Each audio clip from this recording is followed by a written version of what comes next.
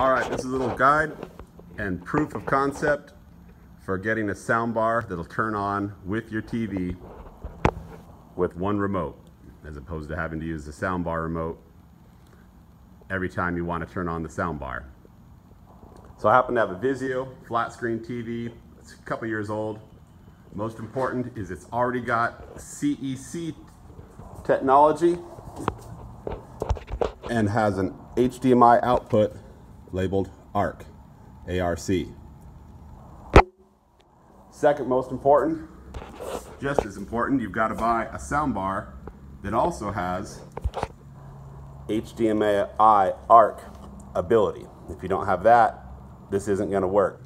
You're going to run your soundbar through an HDMI cable. You won't need these coaxials or optic or any of these other cables. You're just going to be running it through HDMI.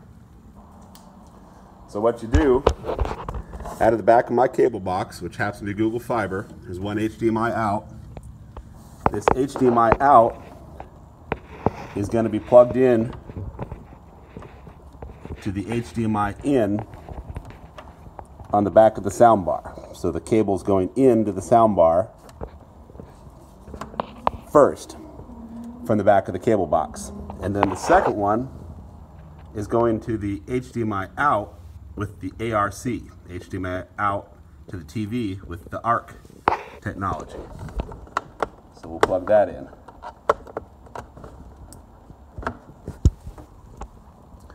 And of course, on the back of the TV,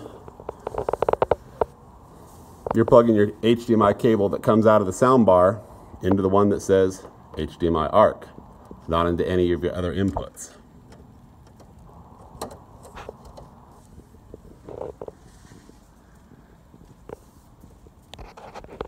Now for me, what you'll find now with my one remote, a couple of the setup features, but I'll show you those in a second. When I turn on the TV, it's going to turn on the television, which is just firing up. It comes up a little slower because it's Google Fiber. That box is one downside of fiber, everything's a little slow. And then, so the TV's on, and the soundbar's coming on at the same time. It takes a second, searches through a few channels, and then once it settles in, now the soundbar's running.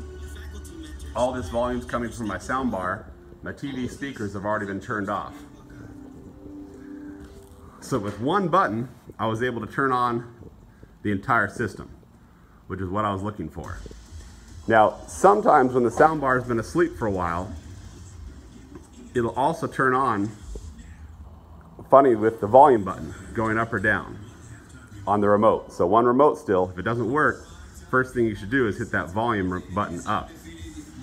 But to get that to work, just so you know, all your soundbars in the manual will have a section telling you how to program your remote to work both the mute, volume up, and volume down buttons. So there's instructions on there using your soundbar remote to be able to let your TV remote control the volume up, down, and mute. So I programmed this remote using the instructions in the manual for the volume up, down, and the mute to be recognized by my soundbar. A couple other critical steps on your TV. The CEC settings have to be turned on.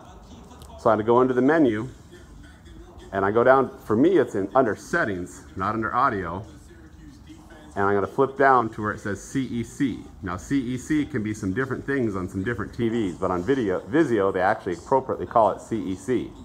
I go in there, and I've already enabled it, but default might be disabled. I have the system audio control off, and you're going to have to hit that device discovery at least once. I've already done this, but I'm going through it again. And that's going to go ahead and find the Google Fiber, but it's also going to find the VIZIO Soundbar, which is how that ARC system's going to make sure it's communicating. Now going back out, so for some TVs this might be something you have to do. The instruction manuals say the audio is only going to work on Dolby Digital. So I head down to Advanced Audio, and I set the digital audio out as Dolby Digital I don't know if that's true, but that's what the manual says, that the HDMI audio to the soundbar is only going to work through the ARC if it's Dolby Digital. I don't know. That's what they say. So now I've got a system that works all with one remote, usually with just the power button, but if the TV's been sleeping, sometimes hit the power button and hit the volume button before the soundbar will turn on. So I'll turn it off, one button click, TV turns off, Google Fiber is a little slower to respond, it turns off, the soundbar turns off with it. Same thing, one button, TV turns on, Google Fiber is following it, but it's a little slower, but as the Google Fiber turns on,